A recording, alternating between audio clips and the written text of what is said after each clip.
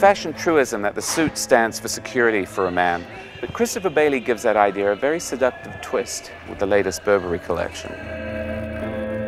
I like the idea of these pieces that are familiar. I like this idea that this gentleman is polite.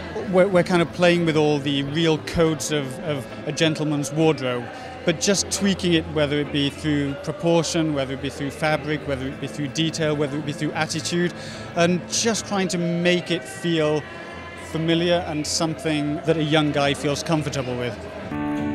I thought there was a very interesting statement in that collection, the balancing of the very sartorial and the kind of military-influenced sportswear thing that Burberry does as well.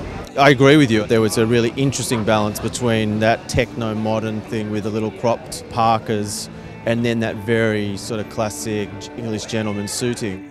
It was very extreme and skinny. I loved all the bomber jackets over the tailored suits. It's something I sometimes try to wear or pull off myself. It made, you know, the tailored suits look fresh and good again, which is what he always does. I loved all the suits and the great tailoring. I loved the jackets and the big heavy knits that he styled up over them. The pops of color were fantastic. The olives, I felt like I saw 5 different olives, which I thought was good. I also think that it was incredibly modern because of the fabrications and the treatment that Christopher Bailey does so well. It's exciting to see all the other collections that'll come out of this from the other Burberry lines, but there was something for everyone in this show, and I can't wait to see the suits and the outerwear hit the floors.